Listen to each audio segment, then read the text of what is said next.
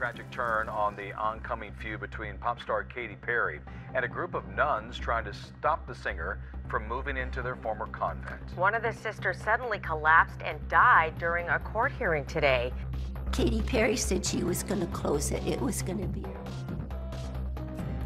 So what is the Perry Act? It stands for Protecting Elder Realty for Retirement Years Act, and it addresses the risks of elder financial abuse, especially as it relates to property and real estate transfers. Supporters of the act say that it would establish a 72-hour cool-down period during which either party involved in a contract for conveyance of a personal residence in which one party is over the age of 75 can rescind the agreement without penalty. Now, in order to understand the origins of the Perry Act, I've got a really entertaining story for you. Singer Katy Perry, whose real name is Catherine Elizabeth Hudson, daughter of two Christian pastors, describes her upbringing as sheltered, citing examples such as referring to deviled eggs as angeled eggs and not being permitted to eat Lucky Charms as, quote, luck was something that came from the devil. Despite her Christian background, in 2015, Katy found herself embroiled in a legal battle with the Los Angeles Archdiocese when she cut a deal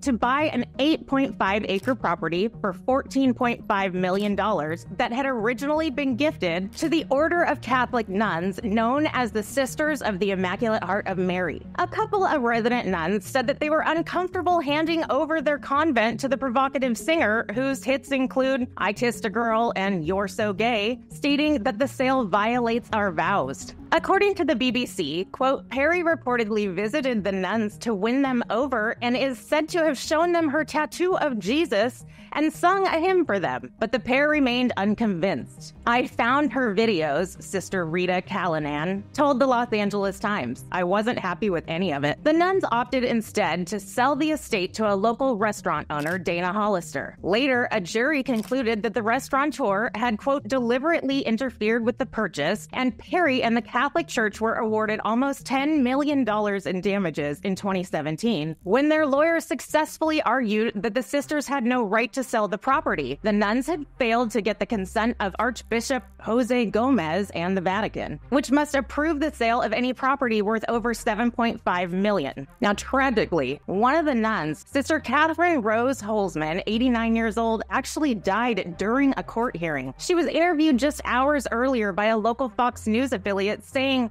Katy Perry said she was going to close it. It was going to be her home. Dana was going to keep it open to the public, which Donahue wanted, and she would make a hotel. To Katy Perry, please stop. It's not doing anyone any good except hurting a lot of people. Fast forward to 2020 when the former American Idol judge found herself in yet another courtroom drama when Carl Westcott, founder of 1-800-Flowers, sued to rescind the offer to purchase his Monticello home, citing his mental incapacity. Westcott, 84, who was diagnosed with Huntington's disease in 2015, bought the property in May of 2020 for $11.25 million. with the intention of living out his remaining years there. Then, in July of the same year, just a couple of months later, Westcott received an offer from Perry and her significant other, Orlando Bloom, for $15 million. Before signing the contract dated July 14th of 2020, Westcott underwent a 6-hour surgery just days prior. Quote, the lawsuit claimed he was suffering from pain and post-surgical delirium from the surgery, dementia and or diminished mental cognitive functions from Huntington's,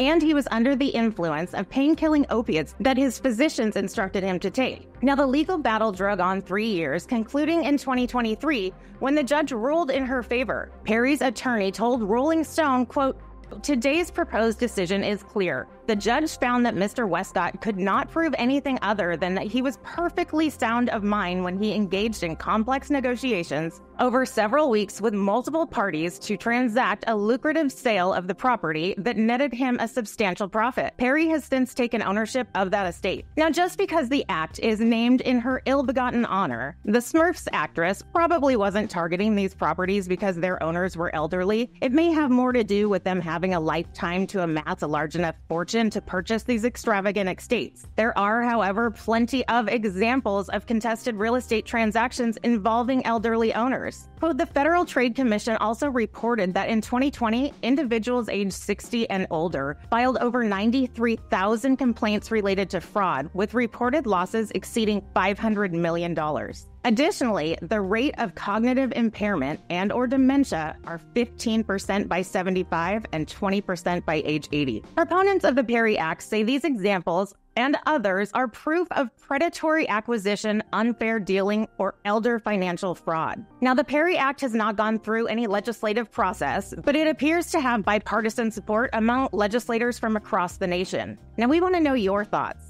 Will a 72-hour cool-down period have any impact in protecting our seniors? Is 75 the right minimum age? Does Katy Perry still have a golden ticket when she gets to meet good old St. Peter? Let us know in the comments below, and do us a favor, just because it's nice, and it's nice to be nice. So subscribe, and if you like the story, give it a share, and we'll see you tomorrow.